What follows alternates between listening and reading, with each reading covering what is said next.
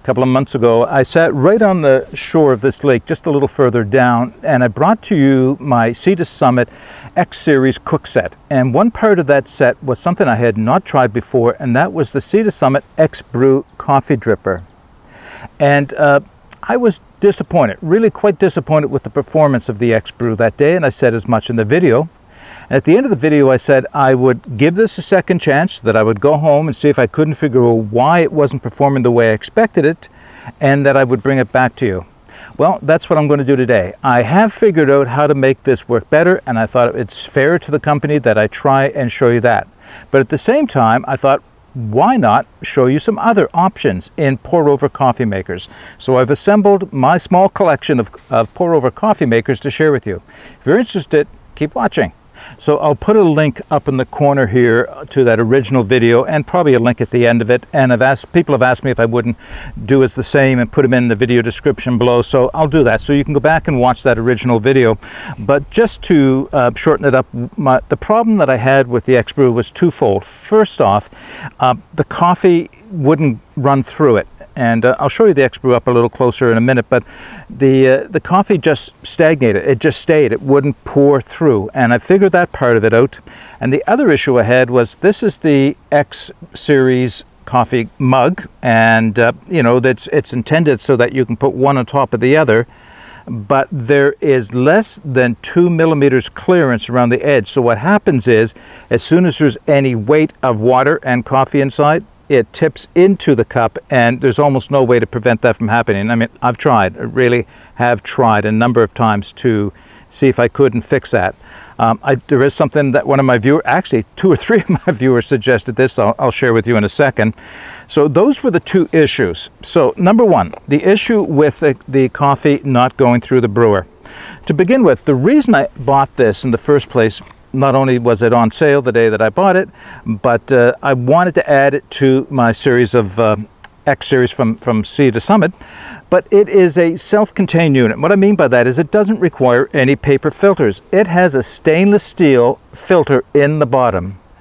And I was really quite intrigued with that. No more paper filters that I'd either have to burn in a fire if I had a fire, or take home to dispose of afterwards. So yeah, that's the reason I wanted this. Well, it turned out the reason why the coffee was not going through was because it was ground too fine for this coffee dripper.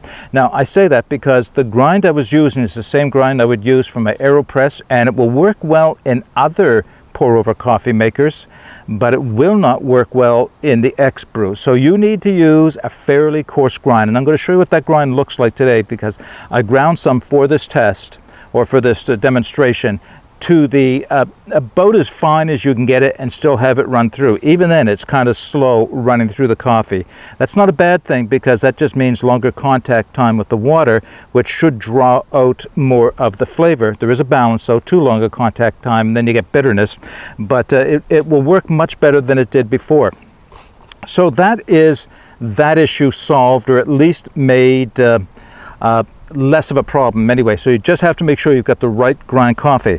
Now, the other issue with this, I have to reach up and grab these because they're sitting on a rock here.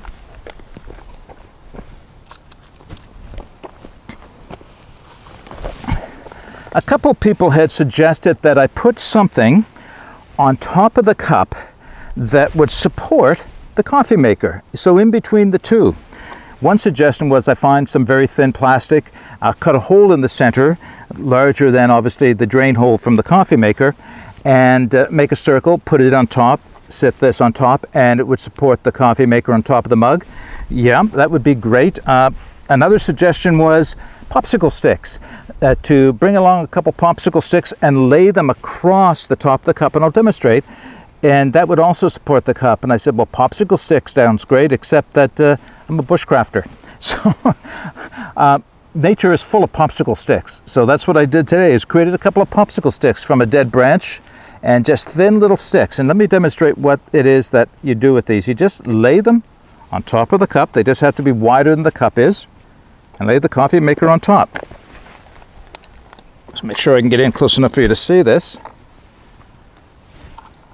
There's the coffee cup. Lay the two sticks on top. Coffee maker sits on top of that, and it's well supported. Now it's not going to fall in, and actually it's a little bit better because there's a bit of an air gap around the edge, which allows some of the air to come out so the coffee can go down with less resistance. All right, so that was the fix for that part of it. Now, I mentioned those were my 2 gripes with the coffee maker. Actually, there is 2 more gripes. Maybe they're less of a concern now that I've gotten used to it, but they were, when I first got this, they were quite annoying to say the least. Picked up a little bit of dust there. One of the concerns was, and still is to a certain degree, collapsing it. So I've been using the X Series mug for a number of years now, and I have the X Series bowl and I have the X Series pot, as you can see in that other video. And you know, the advantage of these things is compact, lightweight. That's their real advantage. Silicone does help to hold in some of the heat for a little while anyway, to make it you know, stay warmer longer. And they have measurement gratings inside, so if you're mixing up meals like a Mountain House or a Happy Yak or a Wild Zora, then you've got some measurements. You can use this as a measuring cup. The nice thing, as I mentioned, is it collapses. It just collapses down to virtually nothing, and they're very light. Same thing should be able to say about the coffee maker, except it doesn't collapse well. I can't, and I've been doing this a lot. It's gotten better, but it is a challenge. There, I got it down. It doesn't collapse easily, and not as easily as the mug does. When I first started doing this, this leads into the other gripe that I had, was when I first started doing this, this did not want to collapse, and in trying to push it down, the filter would pop out. Now the filter is intended to come out for cleaning, which is a great idea. Every once in a while you're going to get some buildup of old coffee in there, so you want to take it out and run steaming hot, boiling hot water through it, scrub it out if you have to get the coffee out of the filter. So that's fine. You can take the coffee, the filter out. Getting the filter back in is not easy. It's actually quite a challenge for me anyway. The idea is that extend the mug out like this, drop the filter down inside, and there's a little lip that sits around the top of the filter. I may be able to show you that. And then you have to literally push it in to the rim all the way around, slowly working your thumb around, hoping that it doesn't pop out on the other side. Let's see if I can give you a bit of a close-up on that. So right at the base of the filter, a little bit of the silicone rim grabs onto the metal filter there to hold it in place. It's still a bit of an issue when it comes out, but I've gotten used to it. It's gotten easier. Maybe the silicone's gotten more pliable. It's nicer when it's warm like this. The silicone is more pliable, so it's not as much of an issue. I still think it's a bit of a design thing. You know, that and the fact that it doesn't want to sit on top of this X Series mug with, see, it just doesn't, it won't balance on top. At least safely. I mean, it will if there's nothing in it and I work at it, but like I said, as soon as you get a little bit of water inside, it just drops inside the other mug. So I still think there's a bit of a design flaw with this, but I've gotten to make it work. Now, I am complaining about it still, even though it's better than it was, because this is not a cheap item.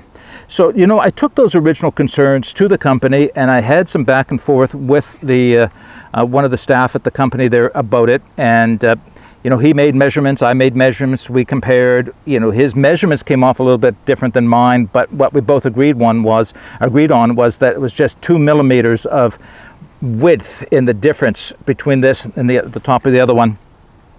Another option for me was, you know, I could take that filter out and not use it at all. Then I'd have to revert back to paper filters, which didn't make a whole lot of sense, because the reason I bought this was because I wanted to go filterless. I wanted to stay with that stainless steel filter. So we went back and forth, and you know, I gave it the best shot that I could. It's workable. It works now, as I'm going to demonstrate in a minute, with those modifications, as that modification of the 2 sticks. But the company offered to send me something that they thought might be a better combination, and I agreed because I thought it's worth showing you. And that is, they have another series within the X series. It's called this X Seal and Go.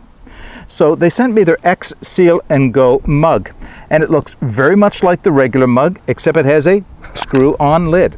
And it's a waterproof. It has a nice ring. It's a hard plastic top, a little silicone gasket around the outside. Otherwise, it works exactly like this one.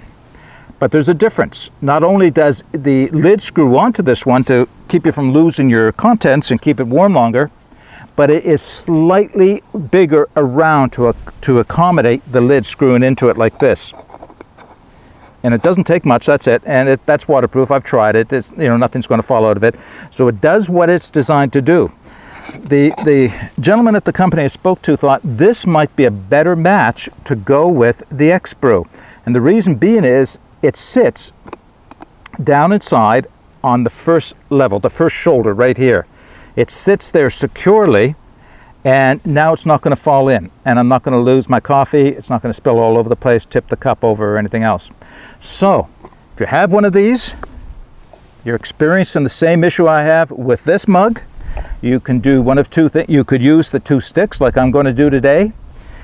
If you're looking to buy one of these or you own one of these, but you'd like to add one of the X series mugs to it, look at the X Seal and Go mug with the waterproof lid on top, because I think you'll find that that will be a better combination for this.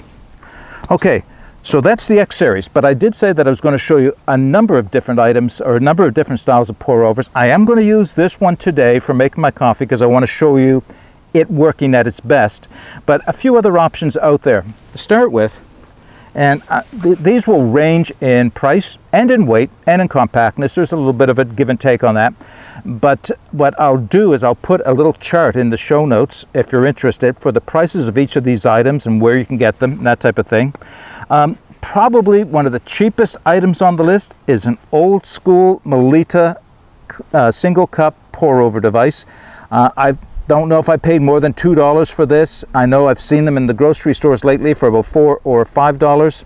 It's just a very simple pour over. It does take a paper filter. It will sit on top of your cup. It's not going to dump over. The only downside is the size. You know, literally that's the only reason why I don't carry this one, is it's not a compact item. Otherwise it works just fine. However, I did find something, and I've used this in other videos, and people have seen these and mentioned them to me as well. And this is a silicone coffee maker, similar to the X-Brew, except it does not have a stainless steel filter in it. It is just a simple silicone cone like this. It takes a paper filter. It has 2 drain holes at the bottom, sits on top of your cup, $1 at the dollar store. And yes, they're still available. So Dolarama here in Canada, I picked this up for $1.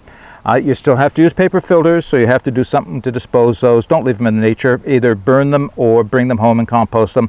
But yeah, so this is still a very viable option. I'll still take this if I know I'm going to be able to do something with the filter afterwards. But yeah, $1. I have seen this same coffee maker, the same pour over silicone coffee maker, branded on Amazon. Can't remember the brand name. We'll put it in the show notes below at about $4 or $5, so it's not an expensive item even if you're overpaying for it. But likely if you've got a Dolarama or another dollar store near you of another name, you may be able to find that. That's probably the best option, but again, you're back to paper filters. What else is there?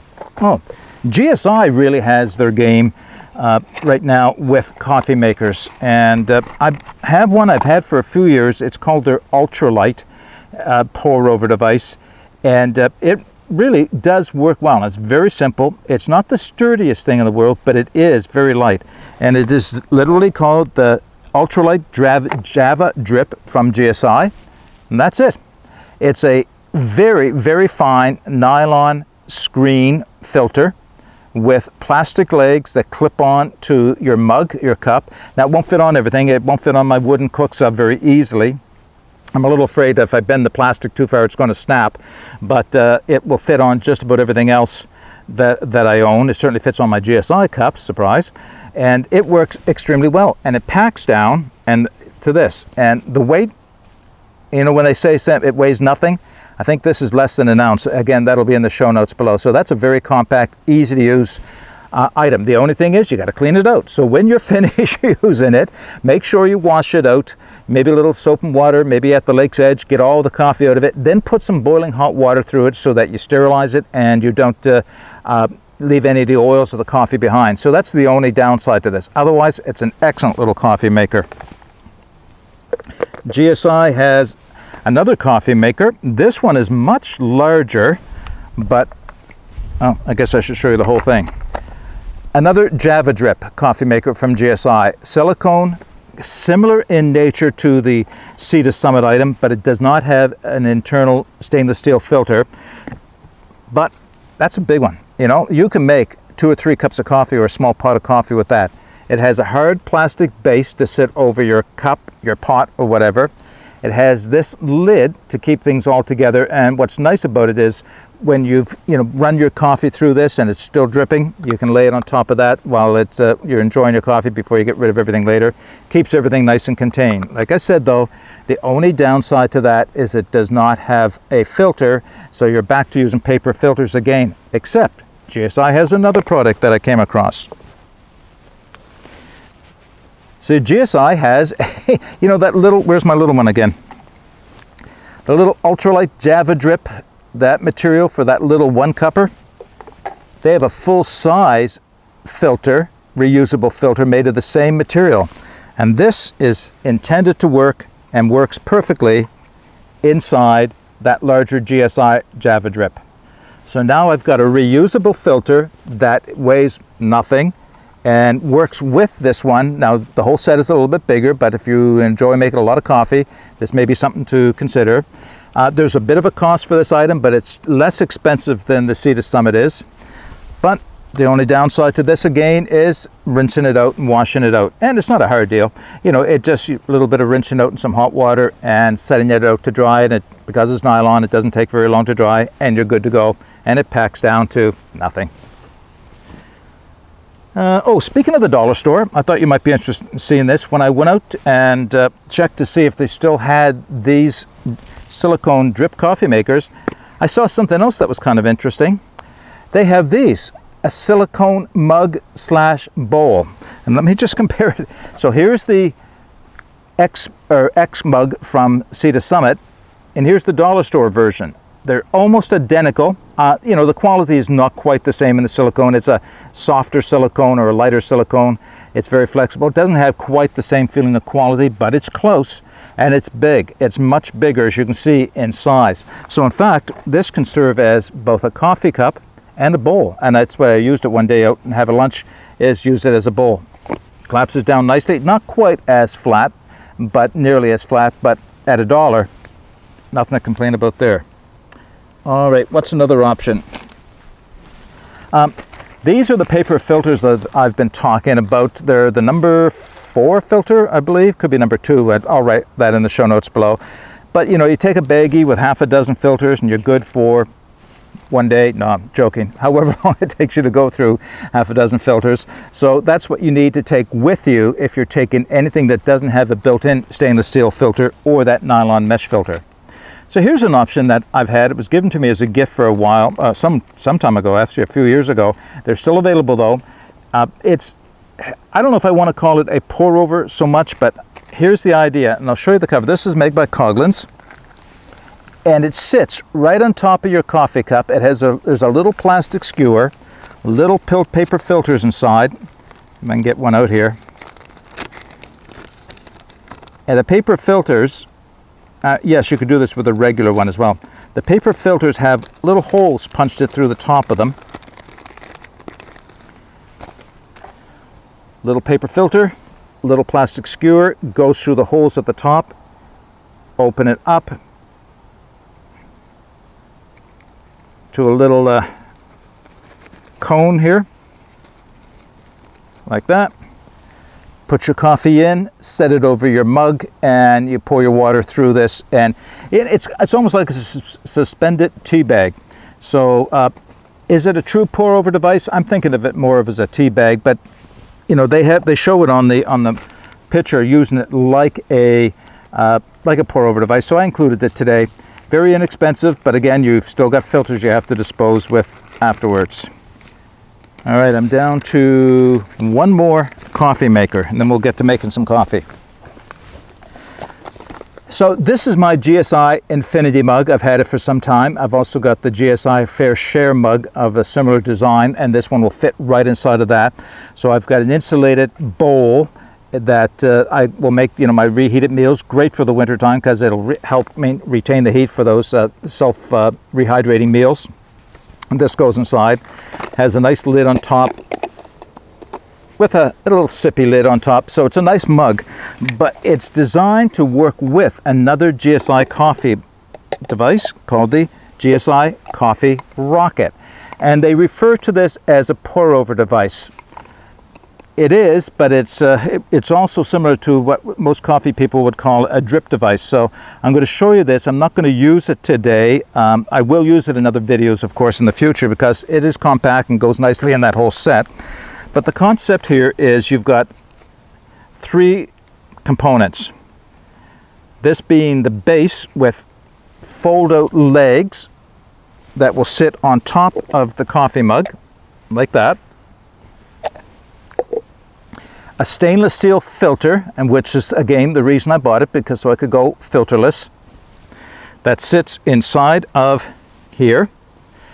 You fill this with coffee, so there's a pre-prescribed, you can't put any more coffee than this will allow. So there's a line inside that indicates this much coffee and no more. So you can't make it any stronger by doing that. The only thing you control after this point is your water.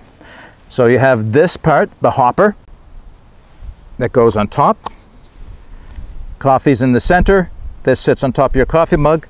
Pour your water in, and there's 4 small holes which allow the water to drip through the coffee through the coffee and into your mug.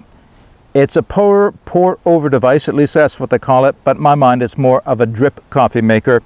Either way, it works. It's actually not bad. It works pretty well. But again, I'll show you that in a future video. Because we're here today to talk about how to use the X-Brew to get the most out of it. So after all that talking, I will set the camera up and we'll make a cup of coffee. Okay, let's make some coffee. So there's my X mug. Put the 2 sticks on top.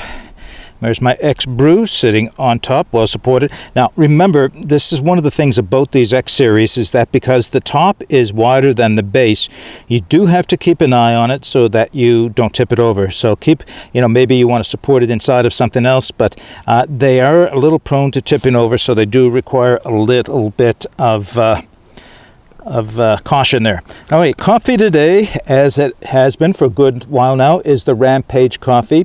So I ground this morning so that it would be as fresh as possible. Let's see if I can show you how coarse that is. That's almost percolator coarse, or almost cowboy coffee coarse. That's about how coarse your coffee has to be in order to work with the X-Brew. So I know that the owner, or the gentleman I spoke to, said he uses coffee grocery store coffee. Yeah, that's quite a bit of coffee. That's about 2, almost 3 tablespoons. There were heaping tablespoons that I just put in there. And kind of put that in, shake it around. He said he uses a pre-ground coffee, and it works perfectly for him. I found it had to be a little bit coarse. Water just off a boil. Now the trick with pour over coffee makers is you don't dump all your water in. You start by putting a little bit of water in with the coffee to kind of soak it up and make it swell a little bit. So start at the center, just a little bit around the outside. Not a lot, just give it a second. The coffee is going to expand a little bit. If it's really freshly ground coffee, freshly roasted coffee, you'll see a bit of a bloom on top, which is always nice to see. Now that has soaked through and soaked up the coffee, I'm going to start pouring the water in. Again, you don't pour it in all at once.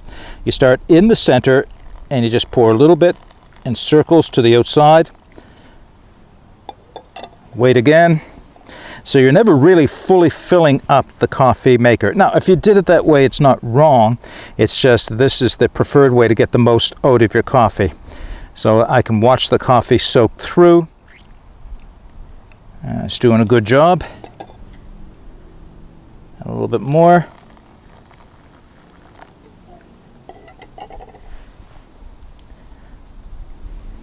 How much is going underneath? Oh, good. We're getting about a little more than halfway full.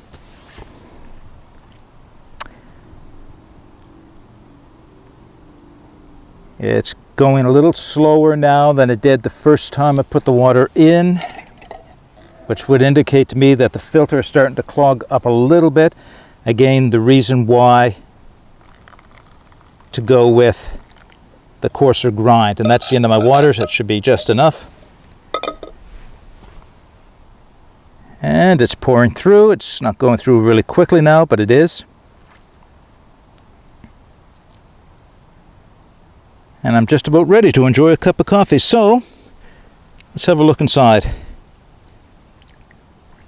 Not going through really fast, but it's going through at a good speed. If it goes through too fast, you're not going to get all the flavor.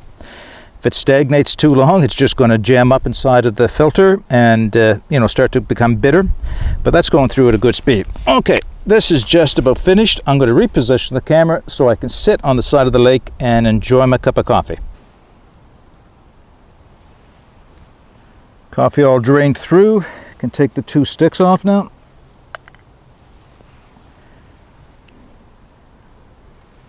And there's my cup of coffee using the Summit X-Brew. Smells like coffee. All right, that is hot. So it's a hot day. I'm not going to rush to drink that. All right. I'll just let that sit. Oh, well, I sit back on the side of the lake here and enjoy the gentle breeze in my face and beautiful sunny day. So just let's sum this up a little bit. So the X-Brew has redeemed itself. It is working better now that I understand how to use it. The fact that the stainless steel filter requires a coarser grind of coffee than does a paper filter is important to know. So don't expect to use the same grind you would use for a paper filter. You'll probably have to experiment to get it to just where you want to. Even as I made this, I felt that I probably could have gone just a little finer. So I know we're on my grinder at home where the setting was, and I'll make it just a little finer next time so that it takes a little longer to go through the coffee, the water that is, and make it a little stronger. But if you go too far, then you end up in the same position it was last time where it just stalled out and it just sat there and it wouldn't drain through. So that's something to keep in mind. So yes, the X-Brew works. It works with that other mug better. I don't have to use the sticks to support the X-Brew if I use the Seal and Go, the X Seal and Go. It's a nice mug, so if you're looking for something and you don't have one of either already, then the X Seal and Go is an excellent choice. It really is. It's quite nice. Now I'm thinking about getting the bowl because there's an X Seal and Go bowl that goes with it, which would be great for keeping foods warm as well as keeping them from spilling on you. Yeah. There are options out there, which is part I wanted to say. The options are, they come very inexpensive, right down to $1. Of course, then you have to use paper filters, unless you use that nylon filter. So, there's a couple of different options there. I can't quite like the nylon filter. It's just a bit of work cleaning it. Now remember, I still have to clean out the X-Brew, and I still have to clean out the stainless steel filter. It's just, it won't hold the flavors like that nylon will if you don't do a good job of cleaning it out. Paper filters are still an option. If you don't mind using paper filters with your pour over, then there's a good number of devices that come very inexpensive. By the way, there are more pour over devices than what I showed you here. There are a number. I'll see if I can't put a few pictures on the screen even right now, but I'll put the names in the show notes below for them. I know that yeah, there's a couple different brands, well-known brands. There's even some in titanium, which are way beyond me for what they, I don't need a titanium coffee pour-over device, but, the silicone ones or the plastic ones work just fine for me. Okay, I think I have exhausted pour-over coffee in the woods. I have used it in other videos. Every so often I'll use pour-over coffee when I'm out, so I'll be doing that again and showing that again. If you have any questions about pour-over coffee or coffee in general while in the woods, then put them in the comments section below. If you have any comments about any of the devices or any questions about any of the devices I showed you today, please put those in the comments section below. If you have experience with the X-Brew and you found it different than my experience, I'd be really interested in hearing that. If you have a better way of making coffee, and don't say the AeroPress because you already know that's my favorite, but if you have a better way of making coffee, then share that with me as well. Okay, that's all I have for you today. It's too nice to sit here and just talk. I'm just going to look out over the lake today. Get out and explore. Take that path less traveled. It'll make all the difference. Bye for now.